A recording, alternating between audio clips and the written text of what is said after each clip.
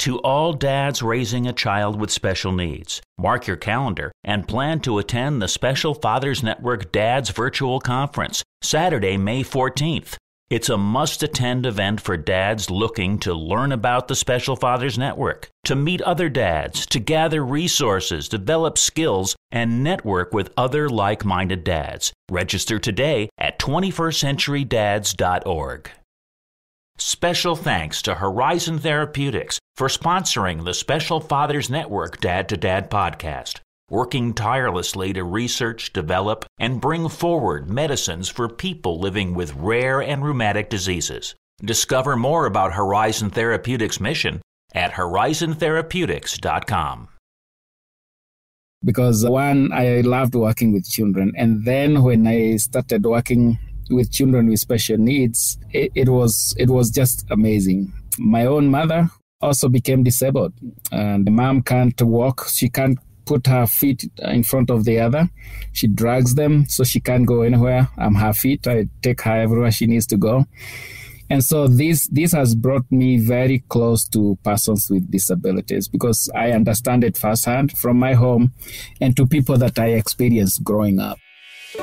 That's our guest this week, Jeremiah Kuria, a businessman originally from Kenya who co-founded a global lifestyle brand providing economic security to hundreds of women worldwide. We'll hear Jeremiah's story and more about his life's work on this Special Fathers Network Dad to Dad podcast. Say hello to host David Hirsch. Hi, and thanks for listening to the Dad to Dad podcast, Fathers Mentoring Fathers of Children with Special Needs, presented by the Special Fathers Network. The Special Fathers Network is a dad-to-dad mentoring program for fathers raising children with special needs. Through our personalized matching process, new fathers with special needs children connect with mentor fathers in a similar situation. It's a great way for dads to support dads. To find out more, go to 21stcenturydads.org. And if you're a dad looking for help or would like to offer help, we'd be honored to have you join our closed Facebook group. Please go to facebook.com/groups and search Dad to Dad. Now let's listen to this fascinating conversation between Jeremiah Kuria and David Hirsch. I'm thrilled to be talking today with Jeremiah Kuria of Maaimahiu, Kenya in Africa, a father of 3 children and co-founder of Ubuntu, a non-governmental organization and global lifestyle brand that provides economic security to hundreds of women raising children with special needs through the manufacturing of crafts and gift items sold around the world. Jeremiah, thank you for doing a podcast interview for the Special Fathers Network. Yeah, I'm glad we could do this. You and your wife, Mary, have been married for 30 years and are the proud parents of 3 children, Hannah, 34, Grace, 28, and Eric, 24. Let's start with some background. Where did you grow up? Tell me something about your family. Yeah, I was born and raised in a small village called Escarpment. And Escarpment is, I would say, about 30 miles north of Nairobi and overlooking the Great Rift Valley. That's where I was born, to the primary school there. And then for my high school, I would go through the viewpoint area, 6 kilometers walk to my high school. So, and born as the firstborn. And yeah, I'm glad to be the firstborn as the leader of the family. That's fabulous. So I'm sort of curious to know, what did your dad do for a living? Yeah, the only time I remember my dad working is before I was kind of self-aware. He worked in a vegetable processing company. That's when he was employed. When I was born, and even when I was about to join primary school, my parents moved now to Escarpment because the vegetable processing was in Naivasha town. And there he started a restaurant business, which he ran until I graduated from high school. And then I helped him for a year before I joined Bible college. And how would you describe your relationship with your dad? My relationship with dad has been interesting, I would say. One, because my dad was very strict as he grew up. So he would walk in through one door and me and my brothers would exit the next.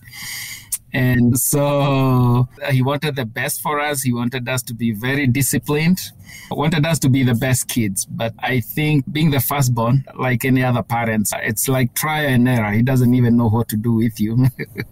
So I wouldn't say I had like a great relationship like a father-son, but I knew what my father wanted of me. That's how I describe it. And I came back around after graduating from college, and now we are good friends with my dad. Yeah, I always check out on him. He has different names for me. When he needs something from me, there's a name. And when he wants to talk about family, he would call me the father of and all those kind of details, which is amazing. Yeah, well, thanks for sharing. Yes. It sounds like he had a good work ethic. Yeah. And he was very disciplined. Yes. And he had high expectations for you and your brothers and sisters. Very high expectations. Very high expectations. That's right. So what do you think the most important takeaways were from your relationship with your dad? Perhaps something that you've tried to incorporate into your own fathering? I would say, just like you said, good work ethics. He cared so much about the community and the relationship with community. So he wanted you to be in the best behavior because he values somebody being as somebody in the community. And so I also get it from him, living for other people, because my dad will leave his own work and go help other people. So I've learned that from him, that we have a higher purpose, and there's also a great purpose in helping those that live with us. So those are some of the values that I've got from him. Working hard was the thing. Nowadays it's working smart, but working hard was the thing. I remember him telling me that we need to dig this ground until we plant potatoes, and he would be there with us and making sure that we are doing it the right way. So quite amazing. Yeah, well, thanks for sharing. Well, I'm sort of curious to know what, if any, relationship you had with your grandfathers, first on your dad's side and then on your mom's side. Yeah, my grandfather, mom's side, was a bishop of our church, and so lots of spiritual stuff. He's the one who taught me how to read the Bible and make sure that I'm reading it the way it's written, and wanted me to learn how to read it in our language. So that was amazing. I remember him telling me to read Galatians 4 about the inheritance. Like, you cannot get your inheritance even if it's yours if you are a baby. You have to wait until you mature. And I couldn't read that in our language. So he made sure that I got that one right. And then he always wanted to make sure that you understand right and wrong, and making sure that you don't intentionally wrong others, and learning to say sorry. Very spiritual stuff that I learned from my grandfather of the mother's side. My grandfather, father's side, on the other hand, was an assistant chief. They used to call them the head man of the village. He was the head man of that village. Very highly respected. His name was Jeremiah. I'm named after him. And even though I would have wanted to change my name, I couldn't change my name because Jeremiah was the name that the people respected in the village. And what I remember most about my grandfather is that even if I lose a pen or anything from school, I wouldn't run to my dad. I ran to my grandfather. Loved me dearly, wanted the best for me, wanted me to be well educated. So proud of me. I remember wearing that hat. Those days they used to wear hats like with a crown, like the police officers. That's what the assistant chiefs used to wear. So I was so proud wearing that, and he loved to see me in that one. So great memories of my grandfather. He was a disciplinarian, not only for his kids, but also for the kids of the village. That's how everybody remembers him. Everything I do, people say, "Hey, you're just like your grandfather, Jeremiah," which I appreciate a lot. Well, that's fabulous. And, you were named after him, so there's a special relationship that you have with him. Yes. Versus your siblings or maybe his other grandchildren for that matter. Yes. And I'm the oldest of all the cousins. So I am a firstborn of his firstborn son. So I'm the oldest in all the cousins. So, yeah. So did you mention in a prior conversation that he had two wives? Yeah, my grandfather had two wives. At the same time? At the same time, jokingly, they call that one a corporal in the police rank. So you had two ranks. And my grandmother, my dad's mom, was the oldest. And then there was a younger wife at the same time. And so when I was self-aware, I remember my grandfather spending lots of time with his younger wife. That's where he would have his meals and everything, and he would tell stories and everything. So, yeah, he has many children. He has 14 children in total. Wow. With his two wives. Well, that's not the custom here in the United States that you have two wives at the same time. It's not uncustomary to be married. Yeah. And then if your wife passes away or you get divorced, that you might be remarried. Yeah. But that's one of the cultural differences between where you grew up and what's going on here in the States. Yeah, the aspect of polygamy in the African culture mainly, yeah.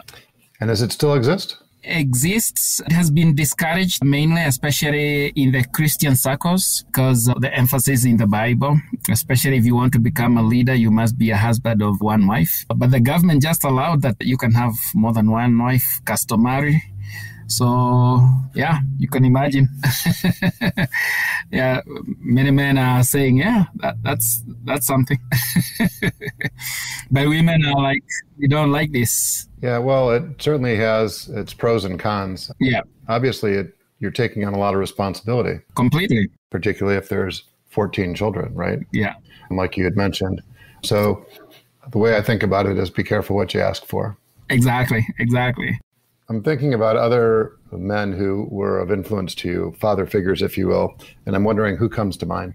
The person who comes to mind is Reverend David Gedeye, who I joined after I graduated from Bible college.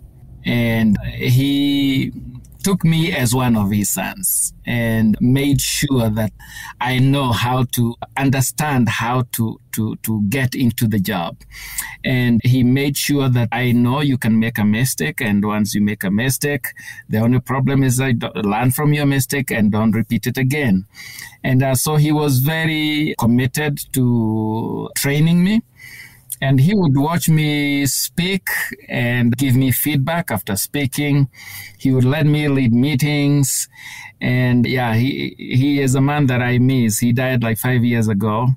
And I miss him a lot because of all the input he had in my life. Yeah.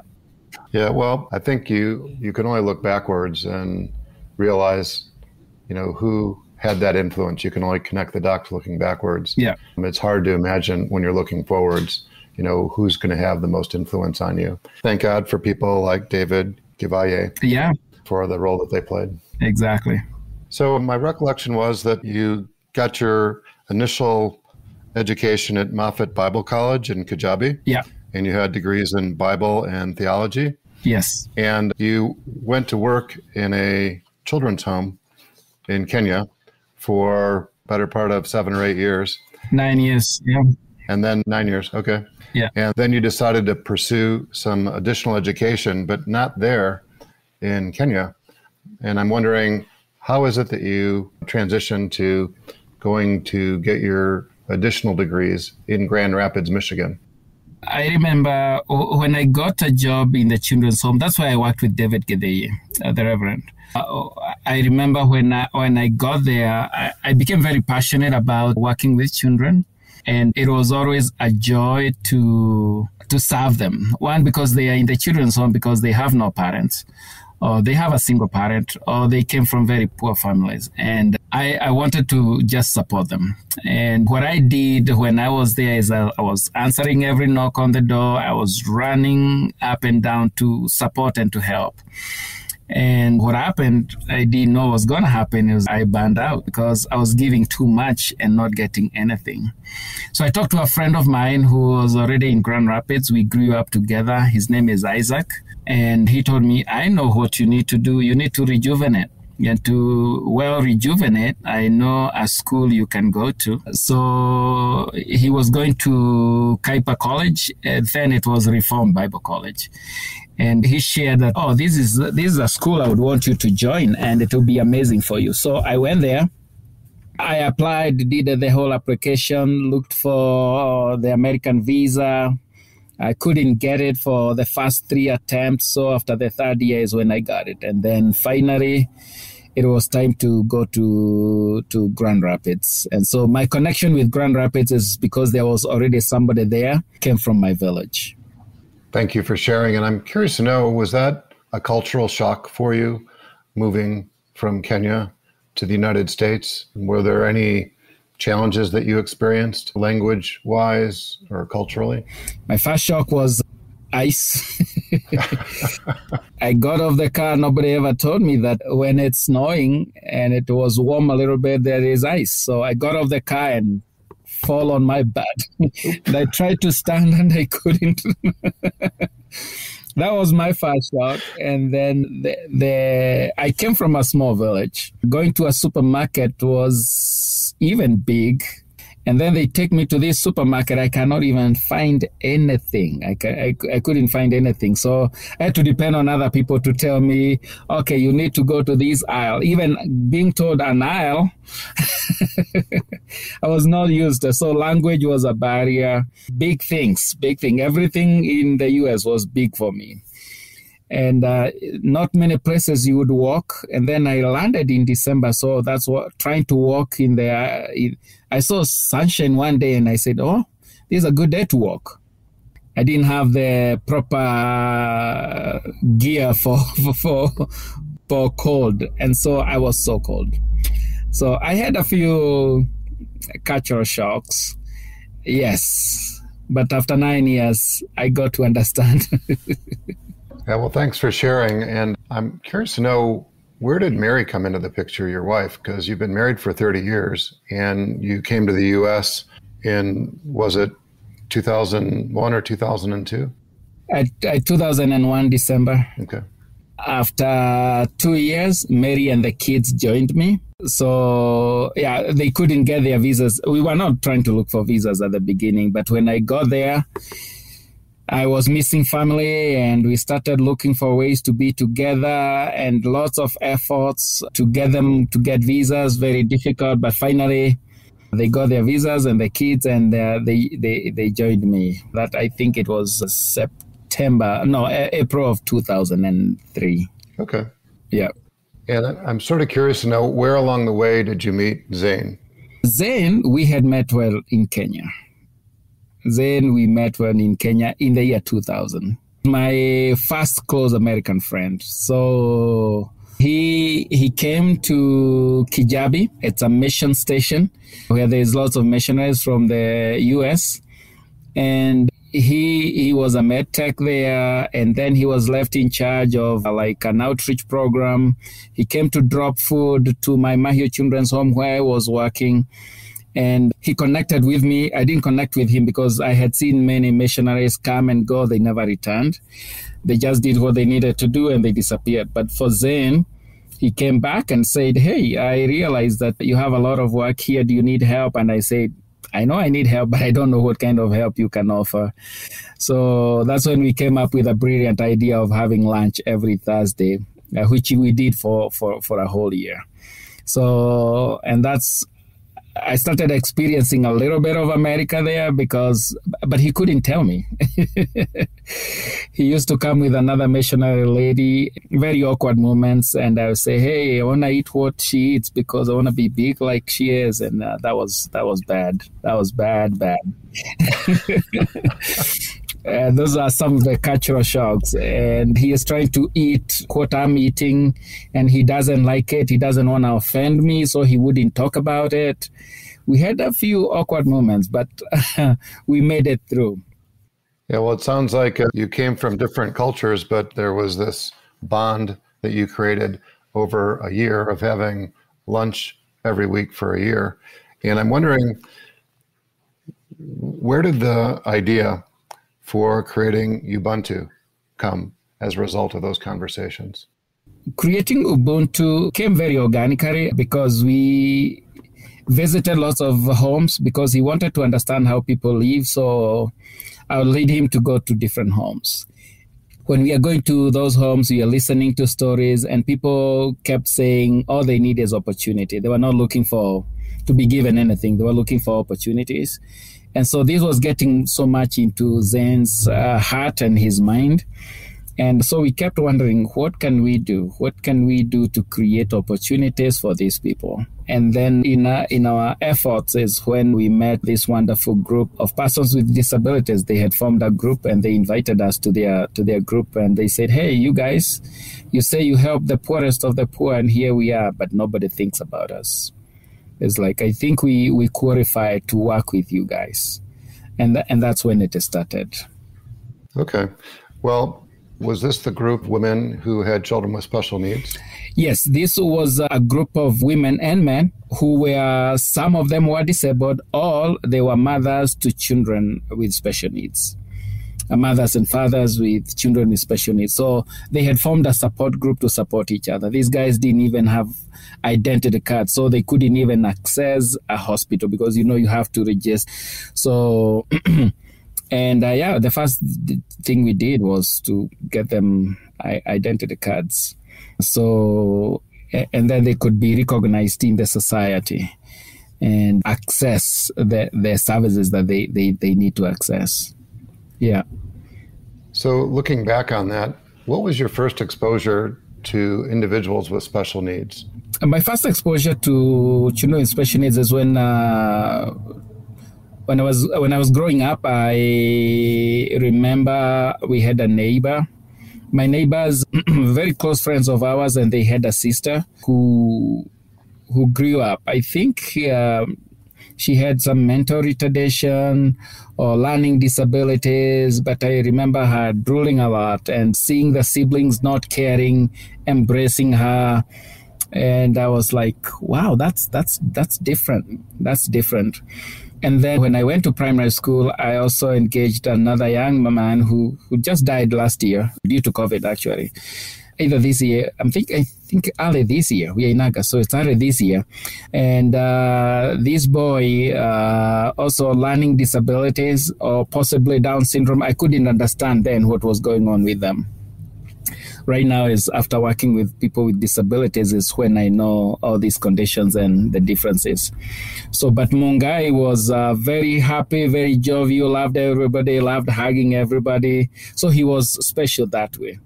And we all embraced him. We loved to feed him because he would appreciate more than anyone else. And he couldn't do school like everybody else, but he was a joy to have around. So you were comfortable being around individuals with disability from a relatively young age. That's what I hear you saying. Yes, completely. I always tell everybody it was kind of like a calling because, one, I loved working with children. And then when I started working with children with special needs, it was just amazing. My own mother also became disabled. And the mom can't walk. She can't put her feet in front of the other. She drags them so she can't go anywhere. I'm her feet. I take her everywhere she needs to go. And so this has brought me very close to persons with disabilities because I understand it firsthand from my home and to people that I experienced growing up. Yeah, well, thanks for sharing.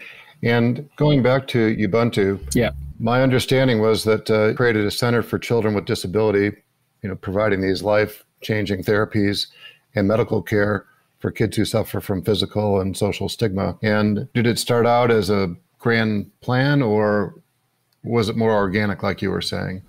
Well, very, very organic, I would say, because the mothers have approached us. I remember Faith. Faith was disabled herself, given birth to 3 children, very beautiful girl and 2 handsome young men.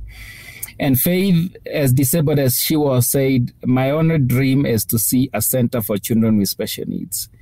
Because when I was growing up, I grew up around a lot of stigma and segregation. Nobody knew what to do with me. Nobody cared. And so she was desiring to see a center. So We started working with Faith, and she mobilized these children, and we had 9 to begin with.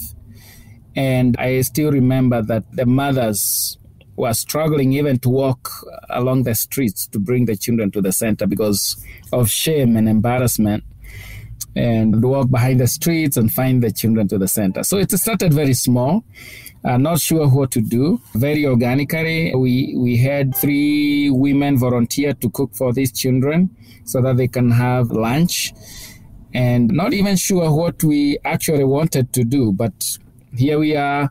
The children need a center so that the mothers can go and do other jobs to take care of their other children. Yeah, and slowly we started growing from 1 room, and then we rented another room. Currently, we have taken over the whole space of different rooms to take care of these children. Yeah. So if I understand what you're saying, getting the moms out of the house, Yeah.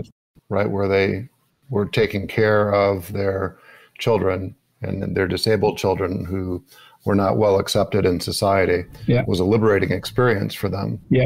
right? Because they could get out of the house, their kids could get the attention and medical services that they needed Yeah. to grow and develop. Yeah. And then it allowed them to develop a skill and create some economic security Yeah. for their families. Completely. And how many women are involved, or how many individuals are involved with the work of Ubuntu, and what type of work do they actually do? Yeah, when we took the women at the beginning, well, they're the ones who approached us and say, hey, now that you have the children at the center, can you also get us something to do? I'm like, no, we did sign up for this. But so, what do you want to do? They said, we want to learn how to do sewing. We want to learn how to sew.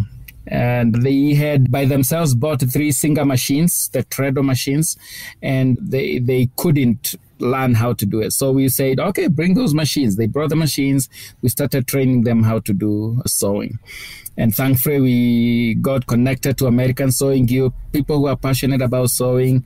They came, they taught them how to sew aprons, some totes, and pillowcases. Yeah, those simple things. And currently, I can say we have over 80 or 85 women who are working at the center. Not all of them with children with special needs, but the majority of them, we have known them because of this community of children with special needs. Where did the idea for Ubuntu and then selling these beyond just the local community, how did that evolve? So staying with these women for 2 years, and they couldn't make anything that you could sell to anybody because the bags were twisted and everything. But we knew that that was not going to be sustainable for a long time because they were coming for the first year, they were coming and we were not giving them anything. They were just learning. And then the second year, we are like, man, they're here all day, every day. What do they eat? We started giving them like $20 every end of the month. And we realized this is not enough and it's not sustainable. And so when we were thinking about how to sustain it, that's when Zane started looking into how can we keep this, how can we make it sustainable? And he approached different people, was walking to Whole Foods like every week, wanting to sell the bags in there. So, but instead of getting to sell bags, we got a connection of sending teams to Kenya. So Whole Foods said, yeah, we are not going to buy your bags, but we can send teams because we source coffee and tea from Kenya and we send people to countries where we source products. So we were blessed that way, that Whole Foods started coming. So when they came, they met the children with special needs, they met the mothers, they fell in love. They said, we need to look for ways to collaborate. And that's when they challenged us to come up with a different kind of a product. We started making coffee sleeves. Like when you buy coffee, you put a carton so that you don't burn your fingers. And yeah, we said we can make a coffee sleeve from fabric. And we did that. And they bought the first lot of so many coffee sleeves. And we were so excited to get into Whole Foods and to sell our products there. So quite amazing. So Whole Foods, the U.S.-based company, food stores, played a very instrumental role in helping Ubuntu get focused on creating things that you could sell, right? So that there was a stream of income. Exactly. That you didn't have prior to that. Yes. And I'm wondering, how has it expanded or grown from those initial experiences with Whole Foods? It has grown quite a bit because the women now, from making things we couldn't show anybody to making very high-end products. We have made bags that are very high-end. If you go to our website, you can see all these things. And we make bracelets that people love to wear. We also are making shoes. So they are making very, very high-end products. And this came about because of the introduction by Whole Foods. So you have found other people like Nordstrom made bracelets for them for their Valentine. We call them love bracelets.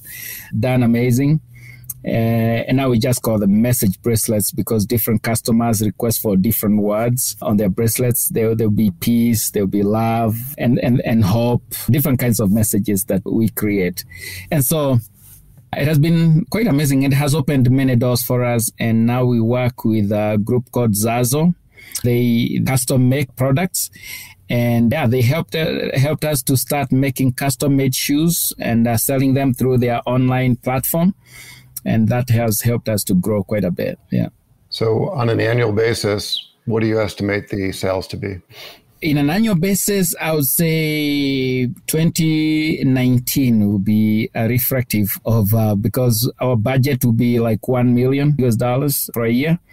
Half of that would come from the revenue, from the sale of products. And then the other half, we have to talk to donors to support the work that we do. And then 2020 came COVID. And COVID came, we were not doing so much of online sales. And our online sales kind of went up very high, which has been amazing. And that's when we also separated the business to the foundation. And the foundation primarily takes care of children with special needs. And now the business can run like a business with all the efforts and everything like a business. And we can also invite now investors to come and invest in the business, which we couldn't do when we were still running it like a nonprofit. So that has worked well for us. And from a diversification or geography standpoint, where do most of the sales come from? The sales? The majority of the sales are in the U.S. U.S. is our major market. And right now that we are doing e-commerce, we are seeing different people from all over the world be able to purchase items. We are actually trying to grow our e-commerce, making sure that when somebody orders a product from Kenya, it's shipped to them direct from Kenya so that it gets to them in a timely manner. So we are working on all those logistics. We also do local sales in Kenya. We are working on growing that because it's not very, very high at the moment. And working on the price points as well, because price points also, some people say it's an expensive bag and we say, yeah, it's handmade. So it takes a lot to be able to get it to that uniqueness. And it's also for a good cause, we say. Yeah, well, it's a win-win situation. You're creating unique handmade products, and they're supporting an important mission, right? Which goes beyond just, making a profit, right? Some people think of it as a double bottom line, exactly. Right? The business is sustainable, but it's also benefiting a large group of individuals who would not otherwise, benefit. So Exactly. Yeah, well, I love the mission of your organization. I purchased one of those bracelets that has the word Ubuntu on it. Yeah. And as I understand it, it means I am because we are. Yes, the interconnectedness of humanity. We are all connected. Whatever you are doing in the US, whatever we are doing in Kenya, we impact one another without knowing. And so that keeps us united. We say Ubuntu is not just a philosophy, it's a lifestyle. We need to live united. We need to be there for each other. And it's not handout, it's a handshake. It's like you come with your expertise, I come with my expertise, and we join hands and we do great things. Yeah, well, I love it. The bug bit me, and I imagine that I will be singing your praises for the rest of my life. We appreciate that. Thank you so much. So I'm thinking about advice now because you've been around the world of special needs for decades. Yeah. And I'm wondering what advice that you can offer parents, especially dads, about raising a child with disabilities. That's a big one. When I hear dads of children with special needs, I remember a dad who has been passionate. Not many dads would bring their children to the center, but this gentleman, his daughter's name was Patience. And he would carry him on his arms every day. She couldn't walk by that time when she was coming to the center, and this dad would always come. The dad saw the beauty in this child, and with lots of appreciation and wanting to help this child live with dignity, he said, I am going to be the person who is going to do this. And that has been very touching for me, and even for many other parents. We have heard him share his story with many other parents, and especially fathers. And he is like, this child is my child, needs to live with dignity like the other children, needs to be given opportunities just like others, even though the opportunities may be limited. And I need to work as hard as for this child as I work hard for the others.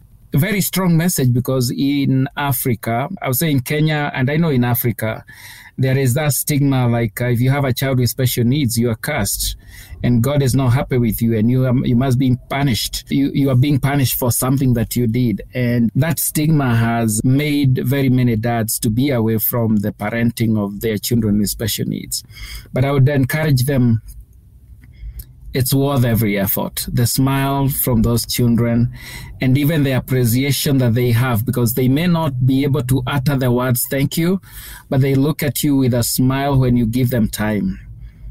And it's all telling. It's like, yes, I love that you are here with me.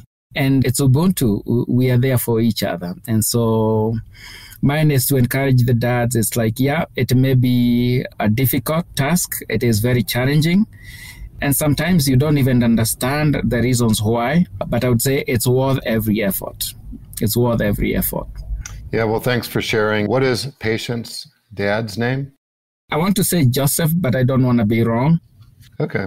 Well, I think more important than his name is what he stands for and the commitment that you described that he's made to his daughter, and his philosophy about making sure that each one of his children, including this particular child, lives with dignity and has opportunities. Yeah. And if it's not the parents who are looking out for their child, then who would, really? Yeah. Anything we can do to destigmatize the aspect of growing up with differences is really important. Exactly. Not only there in Kenya, but here in the U.S. as well. Exactly. So is there anything else you'd like to say before we wrap up? I just appreciate this opportunity to share with all those that will be listening to the interview. Yeah, that we have an obligation as people who are blessed to reach out to others who may not be as blessed as we are or as able as we are, and always be there for each other.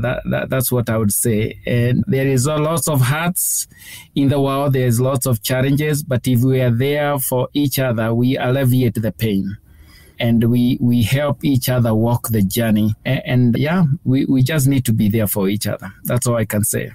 We need to live Ubuntu in the whole world. Well, we're thrilled to have you as part of the Special Fathers Network. Thank you for your involvement. Thank you so much. If somebody wants to learn more about Ubuntu or to contact you, what would be the best way to do that? You can reach us online. We have two websites, one for the foundation, and that is ubuntulife.foundation. And if you wanted to purchase anything from our sister organization, Ubuntu Life, you just go to ubuntu.life. And from there, you can be able to get a hold of us. And there are also our phone numbers are all there in the website. You can be able to write an email. And we'll be happy to connect and to share the efforts and also the challenges that we are going through. Well, we'll be sure to include the email as well as the websites in the show notes, so it'll make it as easy as possible for people to contact you. Yes. Jeremiah, thank you for taking the time and many insights. As a reminder, Jeremiah is just one of the individuals who's part of the Special Fathers Network, a mentoring program for fathers raising a child with special needs. If you'd like to be a mentor father or are seeking advice from a mentor father with a similar situation to your own, please go to 21stcenturydads.org. Thank you for listening to the latest episode of the Special Fathers Network Dad to Dad podcast. I hope you enjoyed the conversation as much as I did. As you probably know, the 21st Century Dads Foundation is a 501c3 not-for-profit organization, which means we need your help to keep our content free to all concerned. Would you please consider making a tax-deductible contribution? I would really appreciate your support. Jeremiah, thanks again. Yeah, thank you so much. All the best.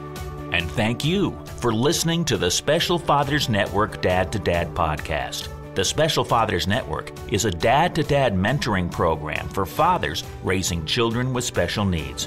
Through our personalized matching process, new fathers with special needs children match up with mentor fathers in a similar situation. It's a great way for dads to support other dads. To find out more, go to 21stcenturydads.org. And if you're a dad looking for help or would like to offer help, we would be honored to have you join our closed Facebook group.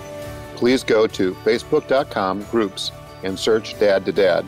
Lastly, we're always looking to share interesting stories. If you'd like to share your story or know of a compelling story, please send an email to david@21stcenturydads.org. The Special Fathers Network Dad to Dad podcast was produced by me, Tom Couch. Thanks again to Horizon Therapeutics, who believe that science and compassion must work together to transform lives. That's why they work tirelessly to research, develop, and bring forward medicines for people living with rare and rheumatic diseases. Discover more about Horizon Therapeutics at horizontherapeutics.com.